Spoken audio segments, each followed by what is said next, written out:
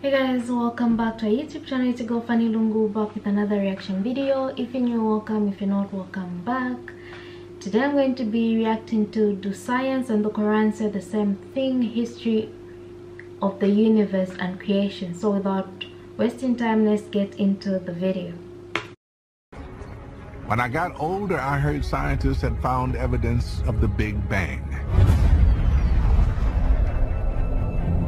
According to that theory, the entire universe burst out of a single point in an instant of fiery creation.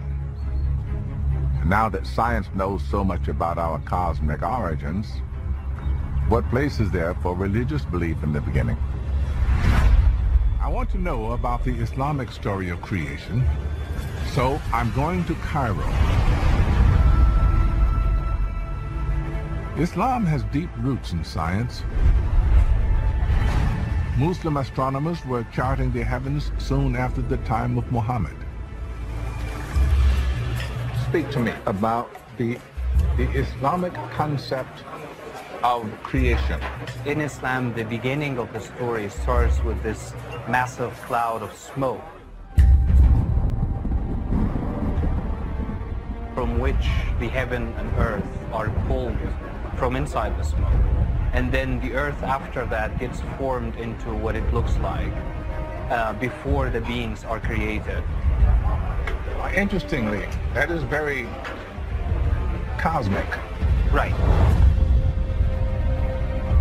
In Islam, the moment of creation exists alongside the scientific view of Earth's formation.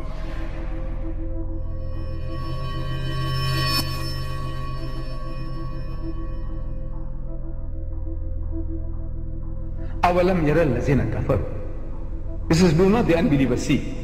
These atheists, these agnostics, the people who deny the existence of God, can't they see? In other words, Allah expects them to see, to be able to see, to witness.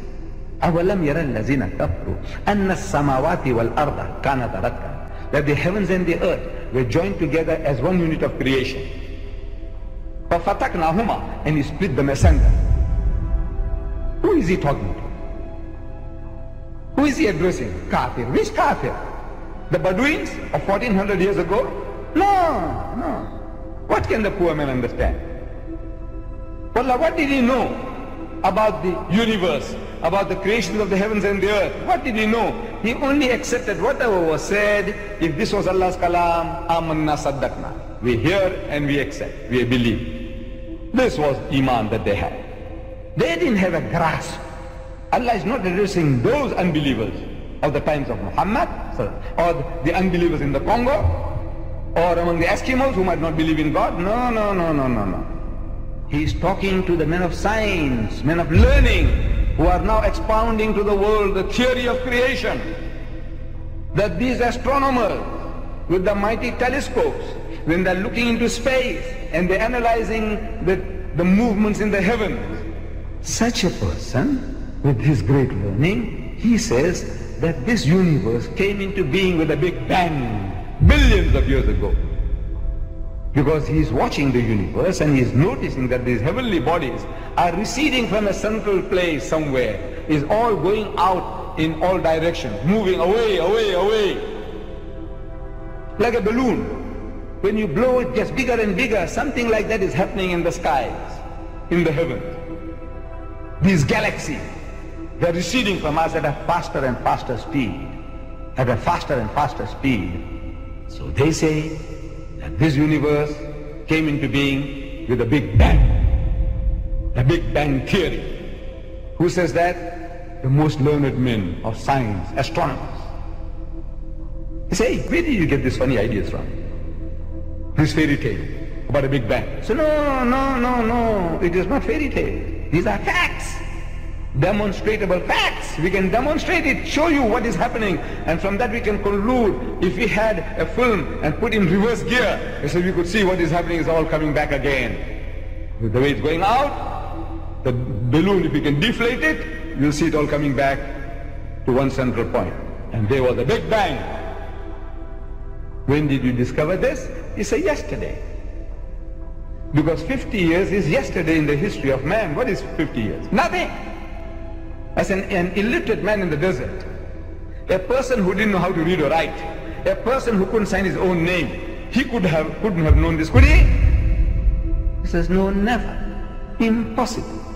Man doesn't know astronomy. He hasn't got the instruments. He hasn't got a telescope. Nothing. In the desert. And among an ummi people, illiterate people. And he is now telling you, this man in the desert, 1,400 years ago, كانت رتقا ففتقناهما, and he split them asunder. And you biologists, people who study minute life, microplasm, the amoeba, he says, you know, life originated in the sea, water. Without this water, no life. And they tell you, look, we look back in time, in space, they say, look, this is how life originated. There was a time when this earth was a molten mass. Nothing could have survived here, everything boiling, and over a period of billions of years, you know, the vapors went up and came down, and the vapors went up and came down and started cooling this earth. It took billions of years, and then started life, germ, plant life, and all these things started. At one time there was nothing, and then it started. Where did life come from? He says, from the sea. Certain chemical action, the sun playing its part, and life started from there. When did you find this out? It's yesterday. Because 50 years is yesterday in the history of man. An illiterate man in the desert, he couldn't have known that, could he? He says, no, never. So, well, listen. So, وَجَعَلْنَا مِنَ الْمَاءِ كُلَّ شَيْءٍ حَيٍّ, and he has made from water every living thing. So, أَفَلَا يُؤْمِنُونَ, will you then not believe? Who? You, men of science, you, men of learning, you kafir, you atheist, you agnostic, why can't you believe? Then there's of course the famous ayah about the heavens and the earth, which is the Arabic expression for the universe, heavens and the earth. كَانَتَا رَتْقًا. The word ratqan in Arabic means something that is fused and inseparable. Fused and inseparable. The word ratq was used when a mother is carrying a child, because the mother and the child are inseparable. And when she would start delivering, the other word was used, fataqa. Fataqa is the time for her to start parting. Literally her body is parting up and she's parting from her child. So the ayah says the heavens and the earth used to be fused and inseparable, and then we caused them to come apart. Meaning there was the universe in its original form was a fused, united body, some sort of matter, and then it became and spread out, and then the words used later on, it spread out far and wide. So it's close to, very close to, interestingly close to the Big Bang Theory that Allah subhanahu wa ta'ala describes the beginning of the heavens and the earth. As if that is not enough, look at the frontier project of NASA right now. They're looking for a sign of life on Mars, spending about probably close to $1 billion, $600 billion on it, going $1 trillion. What are they looking for as a sign of life? Are they looking for emails, furniture? You know, they're looking for water, because you find water, you're going to find life. The same verse in Surah Al-Anbiya, chapter 21, that told us how the universe started, is telling us what is the source of life in the universe, the continuation of it, and out of water we have created every living thing. How would Prophet Muhammad know that? And as if that is not enough, you go to Surah Fussilat, chapter 41. The scientists would tell you that massive explosion, the stars and the planets did not come out like that. It was in the condition of smoke, huge light years areas of smoke, and then it got so intense inside it that the stars are born and the planets are born. ثُمَّ اسْتَوَى إِلَى السَّمَاءِ وَهِيَ دُخَانٌ. And then Allah subhanahu wa ta'ala settled to the heavens when it was in a condition of smoke, and said to it and to earth, come. They said, we come willingly. How would anyone imagine that, you know, the hills and the camels and the planet were smoke? But if it is the creator of heavens and earth, then, and that is being revealed to Prophet Muhammad ﷺ, then you know it. And then the third phase, just recently, scientists discovered that Big Bang is still happening. That explosion, the edges of the universe are still echoing and expanding at the edges of the universe. In Surah Al-Dhariyat, chapter 51, Allah subhanahu wa ta'ala says, وَالسَّمَاءَ بَنَيْنَاهَا بِأَيْدٍ وَإِنَّا لَمُوسِعُونَ. And the skies, the heavens, we have created with our own powers, and we are expanding them. This is the Creator talking. Creator 1400 years ago in the Qur'an. And then subhanAllah, the Qur'an is filled with 51 verse 47. وَالسَّمَاءَ بَنَيْنَاهَا بِأَيْدٍ وَإِنَّا لَمُوسِعُونَ. As for the sky or the heavens, we have created it, we have built it, and we are expanding it. So this seems to be very clear that God here is doing the work. He is the active participle here, musi'un. We are expanding it. In fact, I may add here, if you allow me, that some of the classical commentators were puzzled by the verse, and they said, well, it just means that it is large, or that God is filling it with more provisions, because they couldn't conceive like the universe is expanding fast as it is already. So they avoided the obvious meaning, but as Maurice Bouquet has shown in his book, The Bible, Qur'an and Science, that is the literal meaning, and that literal meaning actually makes sense to us today, because we know today that the universe is expanding. Since the 1920s, this was discovered, and it became a firm theory and since 1964 with the discovery of cosmic microwave background radiation, because that proved once and for all that the universe is in fact expanding from a Big Bang origin that occurred some maybe 14 billion years ago. Just a few decades ago, there was a conflict between our theology as Muslims and physics. Physicists believed in the steady state theory.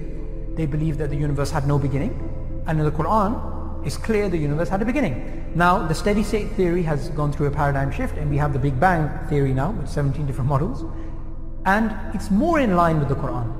But what would we as Muslims have done 50, 70, 80 years ago when the steady state theory was accepted by everyone, including people like Einstein? Would we just go around trying to argue with every single physicist that it's wrong? No. We would say, well, this is a prevailing idea in physics, and we accept it as Muslims, and we accept it as a working model, working theory, working paradigm, but we don't believe it to be absolutely true. Maybe something will come in the future which will challenge it, which is actually what happened. The correct thing Islamically, and the correct thing, even if you're not Muslim, is to understand science only gives you working models which can then change.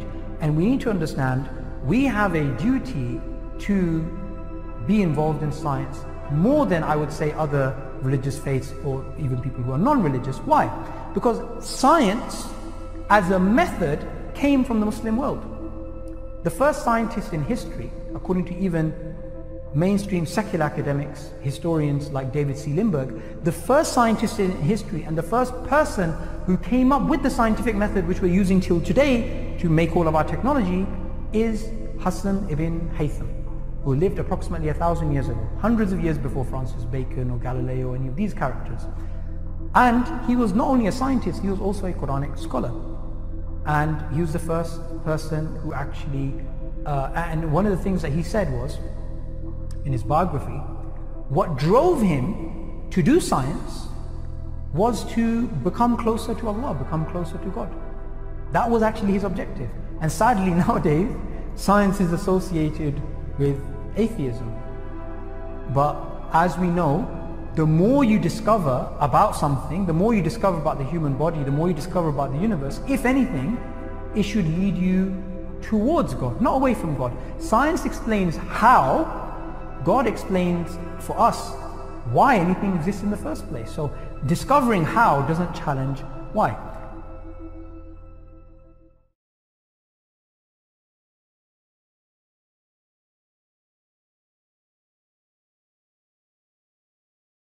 I don't know what to add to the end of this video, because it's amazing how the Quran has been able to state some of these events and later on have been proved by science. Are they saying the same thing? Yes, if they're proving the same thing, sure. And it's admirable how people have taken, Muslims rather, have taken time to actually explain that this is actually in the Quran. So if you read the Quran, you'd know that this was discovered years back, way before science maybe discovered it. and it's really something to admire. To question it, fine, question it if you want to, but I will still remain amazed at how something may have been discovered way before science could discover it. How do we explain that? I don't think anyone can explain that, you know. I don't really think anyone can explain that. And it's going to amaze many of us for many years, because we'll never get that answer that we want. Rather we're going to be left in I don't want to say surprise, but for lack of better term, let's just use that. Let me know what you guys think about this. Do science and the Quran actually say the same thing? So if you have an answer to that, please let me know down below. I love to hear from you guys. Make sure to give this video a thumbs up, share it with your friends, and of course do not forget to subscribe, and I'll see you in my next reaction video.